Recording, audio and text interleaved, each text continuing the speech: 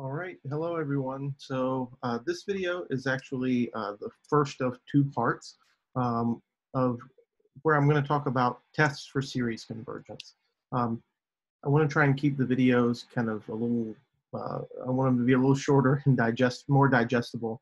I've kind of broken up all the different tests for series convergence into two different pieces. And in particular, what I want to focus on in this particular video, well, first are some of the different tests for convergence, but I also want to focus on being very careful about understanding how to apply these different tests. Because if we're not careful about how we apply them, we can sometimes end up with some wrong results. So let's get started. So again, these are some things that we've mentioned before, but I think are worth repeating. The first is that it can be really hard to tell whether or not a series converges or diverges, particularly from looking at the sequence of partial sums. So for example, in the previous video, we looked at that harmonic series, so the sum n equals 1 to infinity of 1 over n. And if you kind of look at the sequence of partial sums, it grows so slowly, it's not necessarily clear whether it's converging to something or just going to infinity very slowly. So it can be really hard to tell just from that sort of definition, whether or not a series converges or diverges, let alone even if we know that a series does converge, how do we figure out what it converges, what value it converges to? So that sum of reciprocals of squares that we looked at, the sum n equals 1 to infinity of 1 over n squared, we felt pretty confident it converged because we looked at that sequence of partial sums and it leveled off very quickly. But it looked like it was converging to roughly 1.64, and I told you it was actually pi squared over 6. So how on earth would you actually even figure that out? That's kind of the first point I want to make, is that this is really hard business. The second point I want to make is that if you actually could just know that a series converged, then you would feel really good about looking at the sequence of partial sums, right? So if you knew beforehand that a series converged, then you would say, well, you know what, if I just go out, 10 million terms into that sequence of partial sums, I'm probably going to be fairly close to the actual limit. And we'll actually talk later about how we can actually quantify the error in certain types of series. But you'd probably feel reasonably good about using computation for it if you knew that it converged. So if I'm looking at kind of both of these things, I think the logical conclusion from that is it'd be really nice to have a set of tests that tell me or help me determine whether or not a series converges or diverges. Okay, so that's what we're going to start talking about. We refer to these, and the book refers to these as tests for convergence. That name's a little bit misleading. The reason it's a little bit misleading, well, there are a couple of reasons. The first is not all of our tests will allow us to conclude that something converges. Sometimes our test will tell us that something diverges. But there again, not all of our tests will allow us to conclude that something diverges. Sometimes the test will say, if the following criteria are met, then it converges. But if the criteria aren't met, we don't know whether it diverges or not. So these tests are kind of a mixed bag in terms of what you can actually conclude from them. And finally, I mean, there are a lot of tests which only apply to certain kinds of series, series that meet certain hypotheses. And we've already sort of seen examples of this. So for example, we did a lot of stuff with geometric series. So we know, for example, that a geometric series converges when the absolute value of that ratio is less than 1. That's a convergence test for a geometric series. But it only works for geometric series. So sometimes they can be kind of limited in scope of application.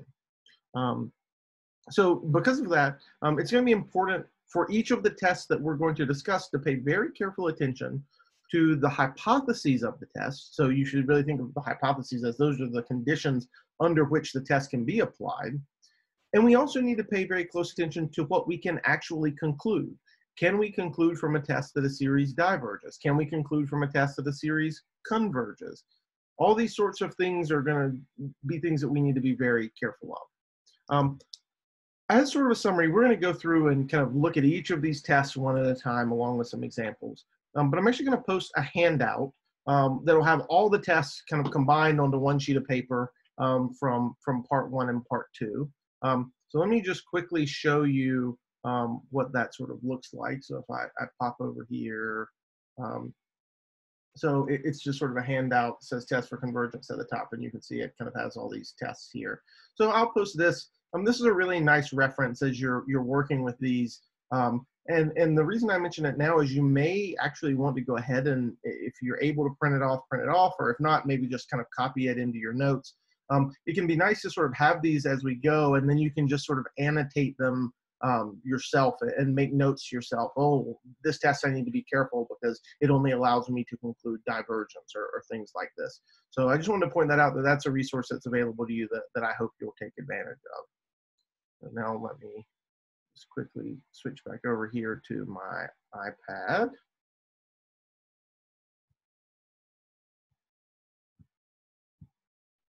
All right, so here we are.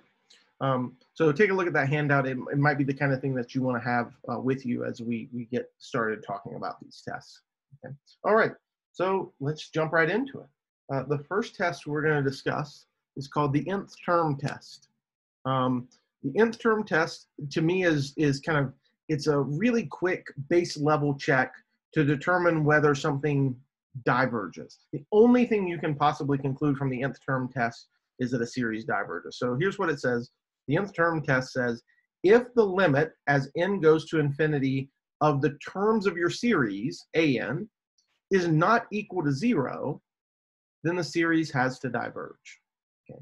So if you think about it, right, we're thinking about this sort of series, and you'll notice here I've dropped the sort of n equals 1 to infinity or n equals 5 to infinity. It turns out that if we're talking about an infinite series, it doesn't matter where we start or where we end. Well, we're going to end at infinity.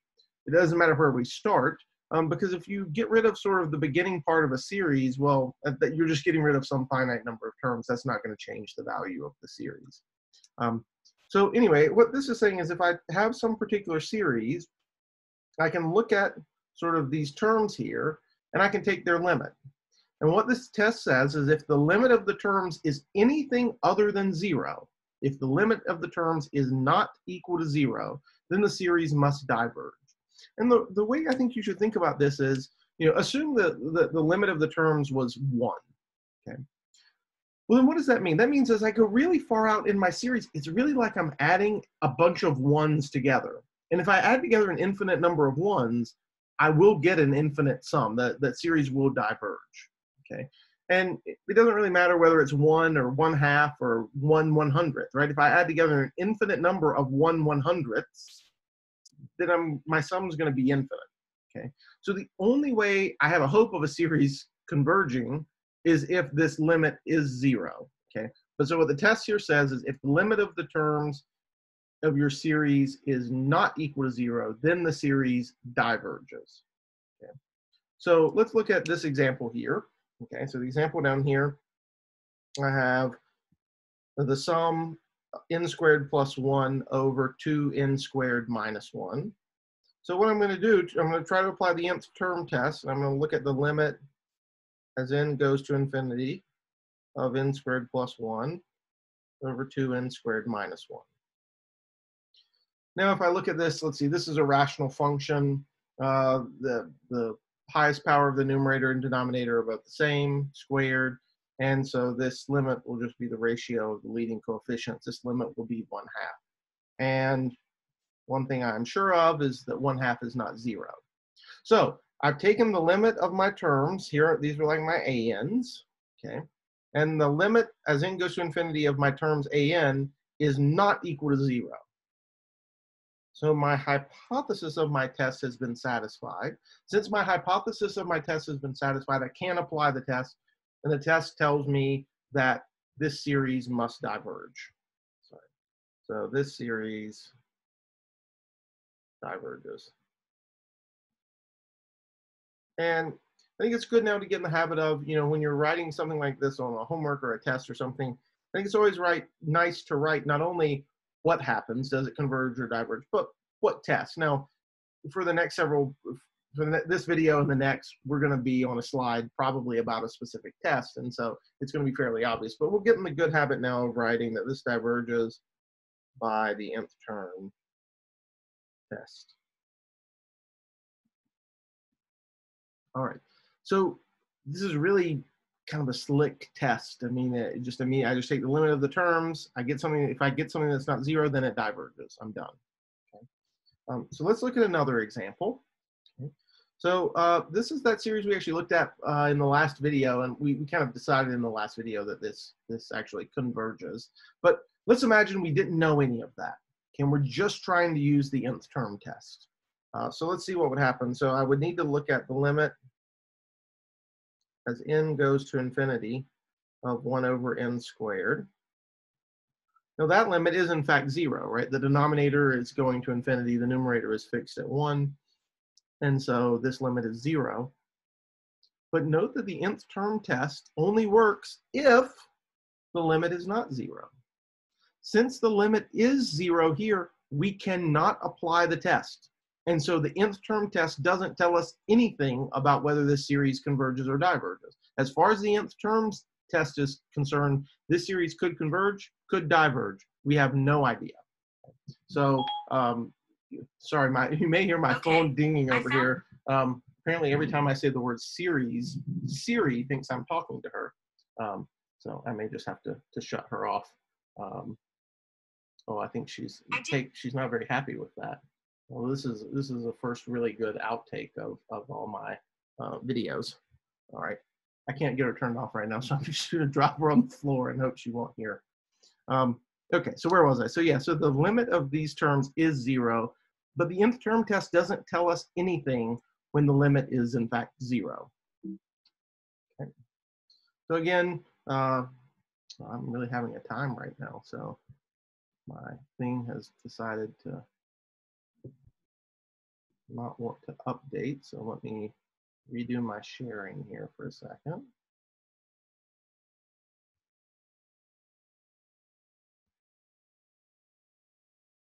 All right, there we go. All right. So just a couple of remarks about this test. The only possible conclusion of the nth term test is that a given series diverges. You can never write converges by the nth term test. That's not a possible conclusion of the nth term test. The only conclusion over here is that your series diverges. Furthermore, we can't conclude anything when we have a series where the limit of the terms is equal to 0. So in that case, the test it doesn't apply.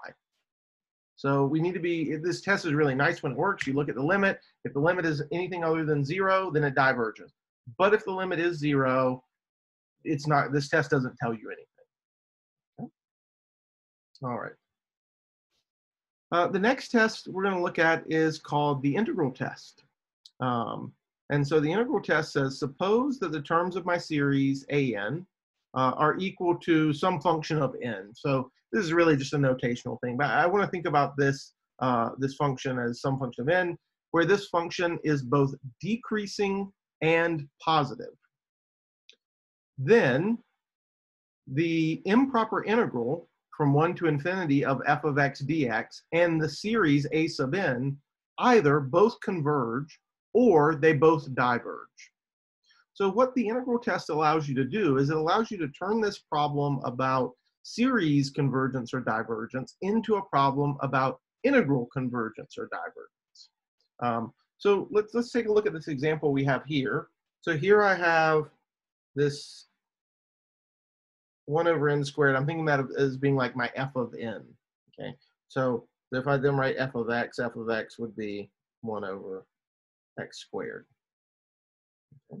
And so what the integral test tells me is, instead of looking at this series, that's a problem I don't really know anything about. Let me look instead at the integral from 1 to infinity of 1 over x squared dx. Okay. Now, this is an improper integral. So there are a couple of things I can do here. One is I can go back to my definition of how I deal with improper integrals. So I could rewrite this as the limit as n goes to infinity, or sorry, as b goes to infinity, of the integral from 1 to b of 1 over x squared dx. I could then evaluate this integral, okay, and I could keep going and determine the value. Maybe actually that's a good this is a good opportunity to maybe go back and review stuff about improper integrals, because this is a perfect example of one that we've dealt with before. But we've actually dealt with this in more specific ways too. This is an integral of the form 1 to the infinity 1 over x to the p dx, which we said when we were talking about improper integrals, this converges if p is greater than 1. Well, in fact, the problem I'm looking at here has an x squared, so this does converge. So the integral written here does converge. Now, let's be careful. Let's go through our test and make sure all our conditions apply. So I have a sub n is equal to f sub n, where f of x is decreasing and positive. So 1 over x squared as a function, it's always positive. 1 over x squared, 1 and x squared are both always positive. Ratio of positive things is positive.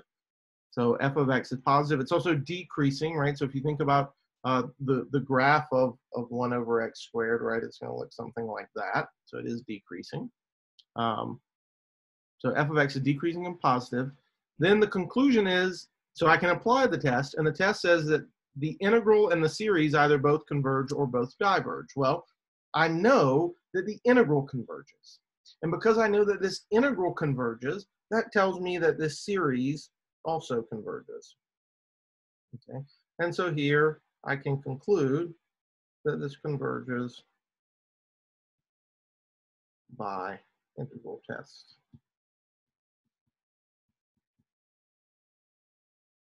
Okay. So the integral test is nice because it allows us to convert this into a question about an improper integral, which is something we've already dealt with, and we have, you know, some skills to deal with. This is a sort of common, I think, mathematical trick, right? Is to equate sort of two seemingly different things, one of which you already know something about, and the other of which you're kind of just starting to figure out. So in this case, we already know something about improper integrals, and this gives me some relationship between improper integrals and series. All right. Let's look at another example. This is going to look very similar. So here's the sum 1 over n, and let me again, here I am on the slide titled integral test. So let's try the integral test. So here, this is like my f of n. So my f of x here is like 1 over x. Same thing as last time. I'm going to look at the integral from 1 to infinity of 1 over x dx. This is again an integral of the form 1 to infinity 1 over x to the p dx, where p is equal to 1. This improper integral diverges. And since this integral diverges, then that tells us that this series also diverges. So this diverges by integral test.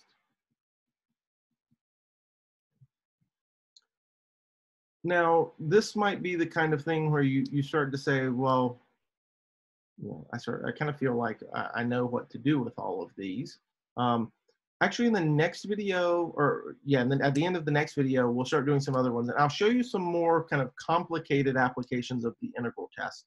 But right now, I really just want to focus on sort of the hypotheses to make sure we can, in fact, apply all of these and start to understand how they work.